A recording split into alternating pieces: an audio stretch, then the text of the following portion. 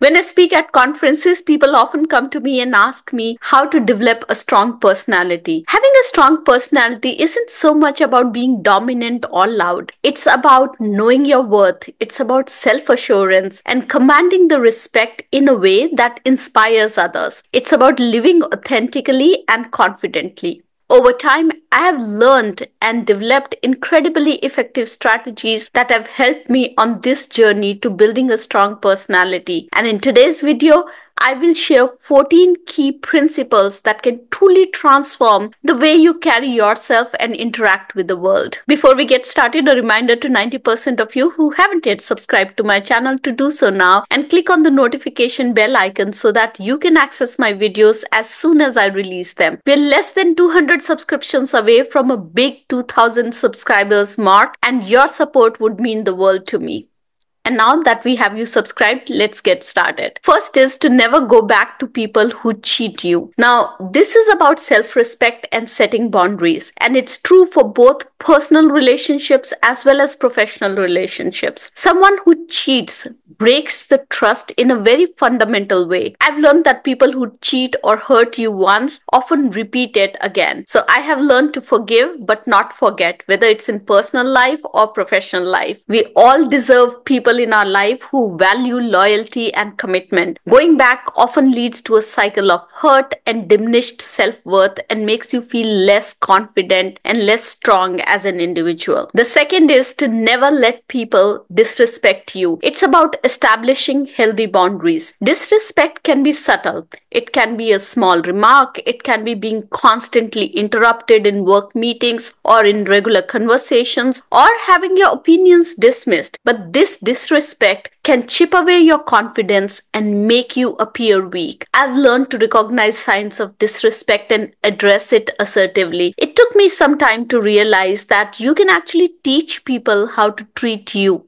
Third is to never shake hands while sitting down. In a professional setting, it's a small but very powerful gesture. When I started in the corporate world, I remember noticing that the most respected leaders often stood up to greet others. It shows that you're present. It shows that you're attentive and you're engaged.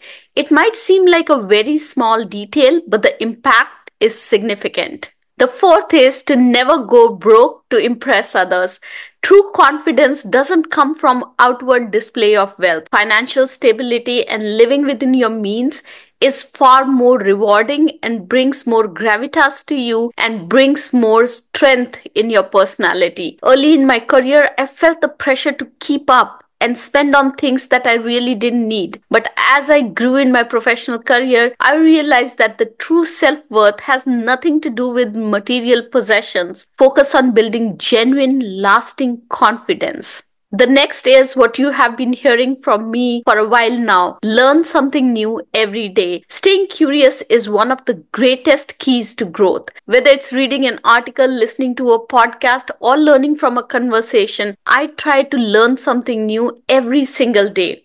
This habit keeps me open-minded and equipped with insights that often come in handy in unexpected ways in conversations and in the keynotes that I deliver. The next is to always have an ambition to be better. Now, I believe that my competition is with myself. I try to be 1% better every single day. Now, this is not about perfection. It's about honoring my potential as an individual. This mindset of being 1% better every day has fueled many of my career successes and continues to drive me forward. I look forward to waking up every day and be a better version of myself. Seventh is to protect who is behind you and respect who is beside you. Now, when I was a leader at Amazon, we had a leadership principle called don't be a jerk. Loyalty and respect are cornerstones of strong relationships. In the corporate world, I've worked with enough jerks and I really don't want to be one of them. I'm incredibly grateful for my mentors and my sponsors, and I do my best to be there for them. And for those who walk this journey beside me, I believe in giving them the respect that they deserve. Life is about building genuine connections, not stepping over people. The eighth strategy that I use is to take a 5-second pause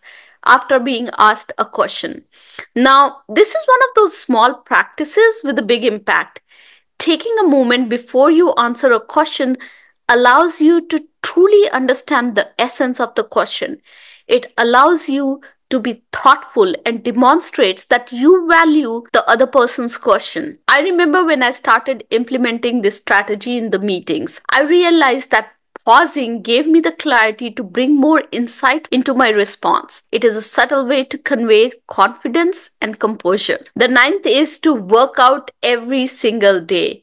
And when I say workout, I mean a physical workout, a mental workout, and a spiritual workout. Your physical, mental, and emotional health is directly linked to how productive you can be. I make it a priority to get moving every day, even if it's a brisk walk or some stretching. I do meditation exercises. I've created a whole video around that, and I know you have liked it very much. But if you haven't seen it yet, I'll make sure to tag it in the description. Now, this habit of working out every single day, physically, mentally, and spiritually, has helped me manage stress and feel more energized. Prioritizing your health is one of the best ways to show up stronger in every area of your life. The next strategy is to not beg for a relationship. A fulfilling relationship should be built on mutual respect and genuine connection, whether it's friendship or whether it's with your partner. Never compromise on your self-worth by pleading for someone's attention or affection. I've learned that right relationships will flourish without forcing anything. Stay true to yourself, value yourself, and right people will value you for who you are. The next one is, if you're not invited, don't go. Respecting others' boundaries is a sign of maturity.